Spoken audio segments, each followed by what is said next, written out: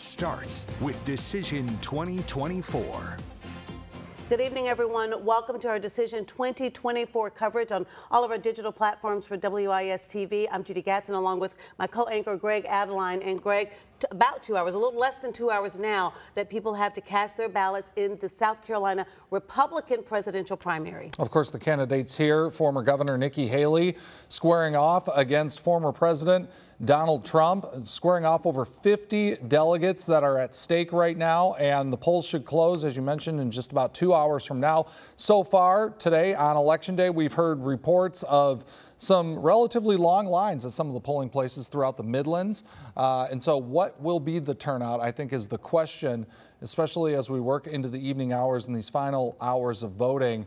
What does the turnout look like, and who showed up in this primary that is very closely watched as we continue to work through the evening? Absolutely. We've got live team coverage tonight, the Trump campaign, the Haley campaign, voter turnout. We've got every angle covered, including our political analysts in studio. We want to start with our Mary Green, who is covering the Trump campaign tonight. Mary, I know that you have been in touch with the Lieutenant Governor's office. She's been out campaigning for the former president, and you're expecting to be able to talk with her this evening.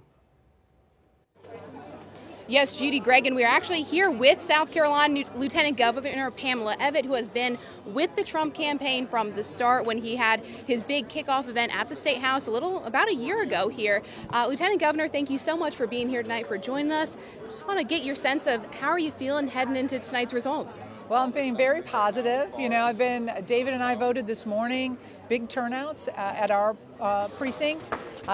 Took my mom on Thursday, long lines up in Travelers Rest for early voting. So I think that is going to be really positive for President Trump. So I'm expecting that we're going to be very happy here tonight. You got any predictions, any numbers you want to throw out? You know, I don't know. I think it's going to be a pretty big win. You know, as I traveled around the state, even when I was in New Hampshire and other places, people are really concerned about what's happening in their homes. That's their main concern. They're worried about safety. We have an open border. I mean, 11 million illegal immigrants in our country. That's double the population of South Carolina. The fact that people are now choosing what they're buying at the grocery store or putting gas in their car, these are things that have the people worried. And President Trump, we know what he could do. He's been there before, and people want to get back to that sense of normal, where they feel like they can save a dollar once again. Well, going off that, we've seen from the start, former President Trump has had a really big backing among South Carolina's political leaders. You, Governor McMaster, Senator Scott, and Senator Graham. I think it's 7 of the state's 9 members of the congressional delegation. But you all, I mean, you have known former Governor Haley for a long time. You all have worked with her. Mm-hmm. Why do you think that so many political leaders here have decided we're going to go with President Trump? You know, I can only speak for myself, and long before I was Lieutenant Governor, I was a Trump supporter. 2015 is when I started supporting him. Then I was in business growing my company, and he was a businessman. And then he came on the scene, and he did great things. 401ks were going out the roof, gas prices went down, people were prospering. All different demographics of people were prospering. And so that's exactly why I'm continuing to support him. I think that's why everybody is. We're living in times where I know as a mom, I feel that my children are less safe today than they were 4 years ago. And that says a lot. I think that's why you're seeing so many people come in and go, I want to go back to that time, back when I felt like my children were safe, and we need to close our border down. I think, just want to get your thoughts, of course, that there are these mounting legal challenges that former President Trump faces. The state and federal indictments, I think it's about 90-some criminal charges. I talked with a few supporters yesterday before the rally in Rock Hill. They told me they're not concerned about this. They don't think it's going to really pose a threat to his campaign. What about you? Are you concerned that this could threaten to derail his campaign going forward? No. You know, I think maybe anybody else I might have been nervous about, but President Trump is steadfast and resolved. I like him feel this is political persecution, and it's plain and simple. You know, in New York, where he has mounted this huge legal challenge and got hit with these big fines. Can you imagine? There is not a victim in New York. There is not one bank. There's not one person claiming to be a victim, and yet he's fined $355 million with interest. I think it's over $400 million. It's unprecedented. And as a business owner myself, every business owner should be horrified that if you step out and you're a Republican and there's a different administration in play, that they'll weaponize the justice system against you. And I think that's the other thing that's bringing people into the family, I guess, is they're saying, listen, this is wrong is always wrong and right is always right, and this is wrong what they're doing to him. And I think that is helping mount a lot of support across the country for him. Last thing, on a lighter note, I know you have been busy traveling the campaign trail here in South Carolina. You're up in New Hampshire with the former president. You're going to be here tonight. What are your plans for tomorrow?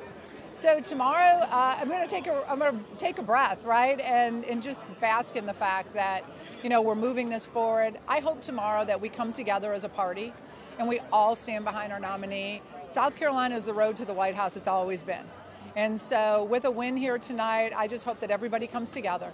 We stand behind Donald Trump and we take the White House back, because that's what we need to do to make our country safe again. Okay, well, I'm going to add one more question because you made me think about it. But if the polls are a good indication of tonight's results, do you think former Governor Haley should drop out? Is that what's best for the Republican Party going forward? I think that's best for the Republican Party, is that we all come together and we stop wasting donor money and we get behind who the nominee is going to be. And we all come together, because this is bigger than any one of us, any one of us who's watching who we like. It's about it's about taking the White House back. It's about making sure we take the Senate and we get more people in the House, because it's going to take us all working together to change the course of what's been happening over the last 3 years. Again, Bidenomics has been a failure, and it's affecting South Carolinians, it's affecting our businesses. I mean, I travel around the state all the time, talking with our businesses, and I've heard firsthand, people's orders are dropping because interest rates are so high. Companies across the country, across the globe, not putting in a lot of orders where they're making capital investments. And just look at the normal person that wants to buy a house for the first time. 4 years ago, I read a great article that said you had to earn around $70,000 a year to feel confident to buy that first home. This year, they're saying you have to earn about $140,000 a year. That's double the price in 3 years of what you have to earn to get the American dream within your reach. So I'm hoping that we see a big win tonight, and then the whole party comes together to support our nominee. Lieutenant Governor Evette, thank you so much for joining us tonight with your busy schedule you have going forward. Judy, Greg, back to you.